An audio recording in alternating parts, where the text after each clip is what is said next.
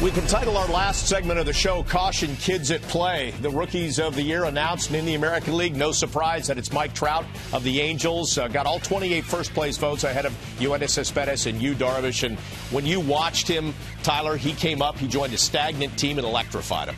He really did. And I went out there in June to see him. And just in watching him intently for 2 games, he does so many things that just stand out in the course of a game, because look at all those skills he has. I mean, every skill that you would want in a baseball player he has, and you don't see a guy that size who moves like that in baseball. People compared him to Bo Jackson or the old-timers to Mickey Mantle.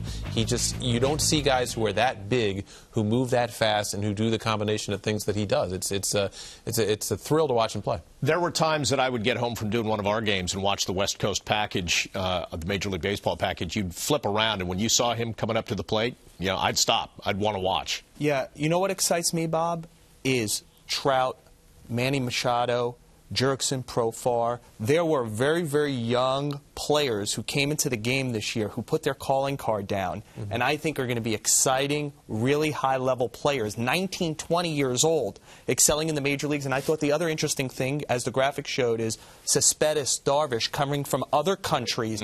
Wei Yin Chin, who finished 4th in the voting, right, coming from the Far East.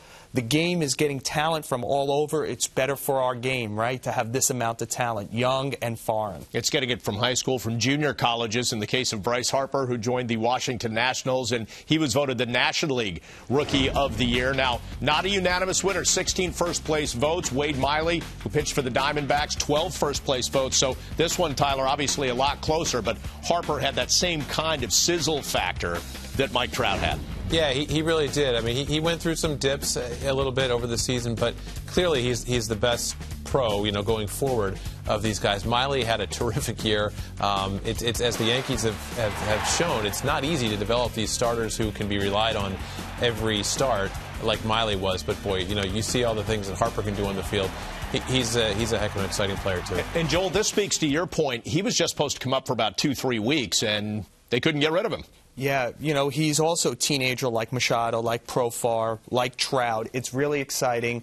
And I think one thing to keep in mind, he is a guy who came up as opposed to Trout with a ton of pressure. We knew a lot about him. He was in some ways like a college football player who wins the Heisman, or a college basketball player we see in the Final Four. We've been tracking him since early high school years. He was expected to be great, Mickey Mantle comparisons. He's going to have huge power, and he came up. Did he have as good a year as Trout? He didn't.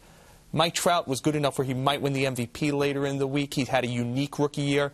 But that was quite a calling card that Harper put down about who he's going to be for the rest of his career. Pretty impressive with the pressure he had to honor the pedigree. Right, and the numbers compare very close to Ken Griffey Jr., too, at the same age.